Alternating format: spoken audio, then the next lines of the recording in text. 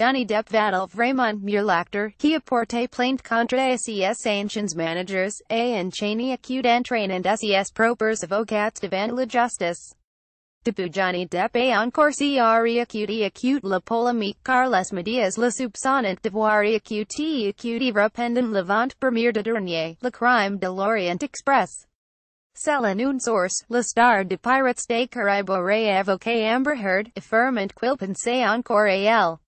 Mais vu les accusations qu'elle a lancées contre lui, photos et vidéos à l'appui, l'actrice n'a sans doute aucune intention de se remettre en couple avec exportant lors de passage dans l'émission de Norton Graham Show. Johnny Depp semblait clairement de meilleur humeur.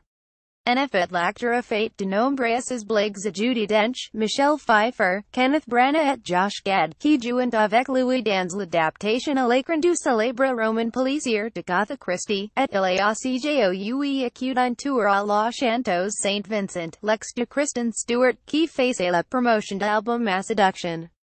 Un album dont la couverture est ornée d'une photo montrant les fesses d'une femme penchée en avant. Saint Vincent eacute v-eacute l&eacute kce n'était pas plus postérieur que l'on peut voir sur l'image, et Johnny Depp a répliqué en affirmant qu'il s'agissait du derrière de Josh Gad, qui n'a pas vraiment le même gabarit. Johnny Depp, à qui une grande star a rendu hommage pour Halloween, semble à leur mur. C'est aussi quand lui s'est